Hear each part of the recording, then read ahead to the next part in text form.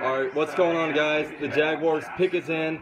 Their third-round selection, 93 overall. You know, we're going to go linebacker, tight end, offensive line. We haven't addressed offensive line yet. We've got Brad Meester out there. I want Tyrell Crosby. He's dropping a little bit. We'll see if the Jags are as high on him as I am. But Shaquem Griffin, maybe?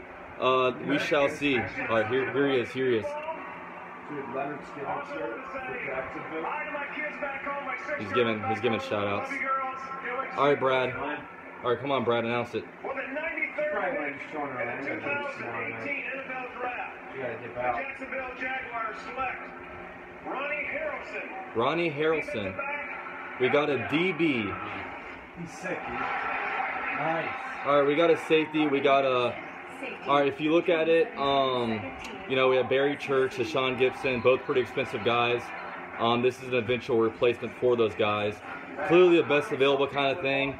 A little surprised that 2 of the 3, you know, top picks of the Jaguars have been on the defense when you thought it's going to be offensive heavy. You know, don't really know too much about him, Alabama guy, so, you know, it'll be fun to kind of break down his film and see what he kind of has to offer. But, yeah, the Jaguars draft Ronnie Harrison, safety out of Alabama. Peace.